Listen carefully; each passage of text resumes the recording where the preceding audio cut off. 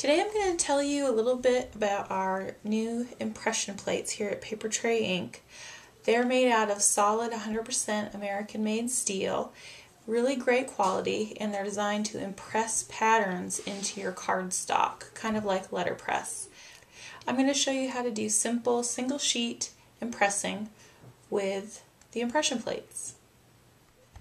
For the Cuttlebug, you're going to want to start with the A plate, followed by a B plate, and you want to put your impression plate pattern side up for the pattern that you wish to use. This is our new picnic plaid. It's got two different types of plaid on it.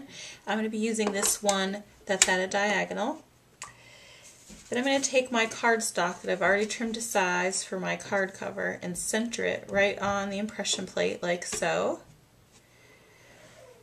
followed by our vanilla mat, which is cut to the exact size of the plate, and then the tan mat right on top of that, followed by a second B plate. You then want to just roll it through the machine like so.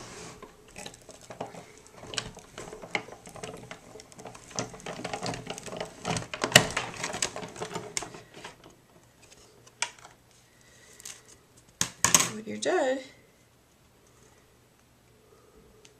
you end up with this impressed pattern on the cardstock. For the Big Shot, I'm going to use the multi-purpose platform. No tabs. Insert it here like so. Cutting plate. The impression plate, impression side up that you wish to put onto your cardstock. Cardstock cut to the size you would like. Followed by the vanilla mat. And then tan mat. One more cutting plate to create my sandwich, and then just roll it on through.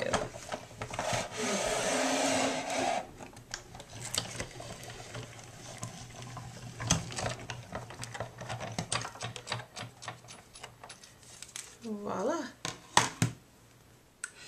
Now I'm going to customize some ribbon so I can start assembling my card. I've got our Fresh Snow Grow Grain ribbon, and I'm using the Sweet Blush Copic Trio, the lightest of which is R30. I'm going to use the broad point, and I've got a ruler laid down right down the center of this strip of ribbon, and I'm just going to draw a line right down the middle. You want to go steadily, and you don't want to stop in any one place because it'll make the stripe thicker at that one portion. Then I go in with the medium sweet blush shade, which is R83, and I'm going to use the brush tip, and I'm going to create just a thin stripe on either side of the one we just created. Here for the second one. And there's your finished ribbon. Now I'm going to show you how I like to adhere strips of ribbon to my cards. I've got the card front that we impressed with the picnic plaid impression plate, and I'm running a piece of 1/2-inch score tape across the front and around a little bit to the back. I'm then going to remove the paper backing and adhere the ribbon just like so.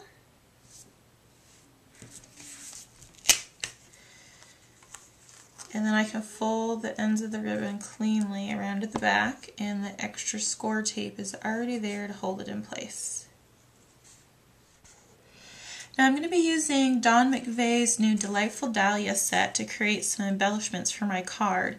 This set has coordinating dies for the large flowers and leaves, and I just wanted to show you how easy it is to line these particular flowers up with die cuts. I've got my flower here inked up with Sweet Blush, and if you notice on this die there's like a notch out of the side right here. And if you match up that notch with the notch in the flower, it gives you a good reference point to use when lining these up. You just stamp downward.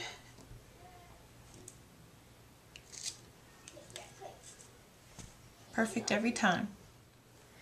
Now I used the smallest leaf die from the Dahlia set to cut out some leaves using the Polka Dot Pretty Pastels paper pad.